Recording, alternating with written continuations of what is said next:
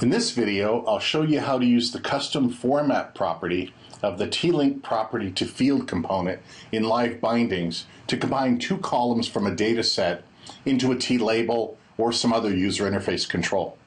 Let's start by creating a new project.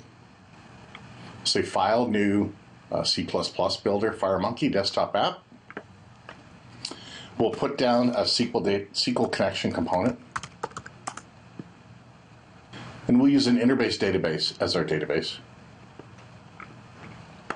Then we'll right mouse click and use the LiveBindings Wizard to connect a data source to a grid using that SQL connection. So we'll have a string grid, bind source DB Express. It knows we've got a SQL connection component, so we can choose that. And we'll do a query. Select star from customer. Could test the SQL command. Let's add a navigator. And now we have a navigator and a bind source DBX and a grid. Let's put two labels down. And we'll set this to be our selected customer.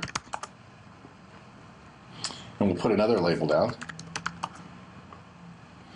And in here we're going to connect visually in the LiveBindings Designer to the contact first name.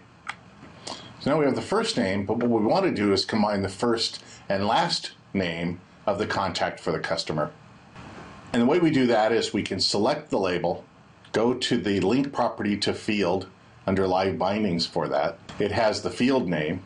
There's also this property called CustomFormat. So we have several options that we can use for expression strings that we can put inside the CustomFormat property. There are three different ways that we can combine two columns of a data set, for example, using the CustomFormat property. And I've put those strings into a notepad just to save time. The first one is very verbose, and it says just whatever the current binding is, take the contact first name, the text property of it, concatenate a space to separate the first and last name, and the contact last column.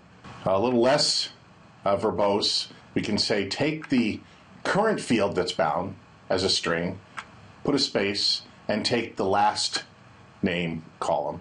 And if the column name has a string that is not a valid field name, then you can always do field by name, the name of the column. So for example, if you had a column heading in a data set that had spaces in it, well, that's not going to be a valid expression name. So we can always say field by name and put in quotes the name of the column, get the text property. So let's try all three and see what they look like at design time. So we'll put this in the CustomFormat property, and now we have the name Dale J and Little inside of the label. We can go and take the second form, and again put that form in, which has the %s, so it's going to take whatever the field name is that's already bound, and then add the rest of the expression. And again, that one works. We still have the first and last name.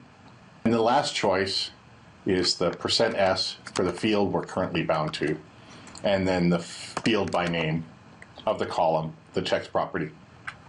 And sure enough, at runtime, as well as at design time, we get the concatenation of the first name and the last name from the contact fields of the database.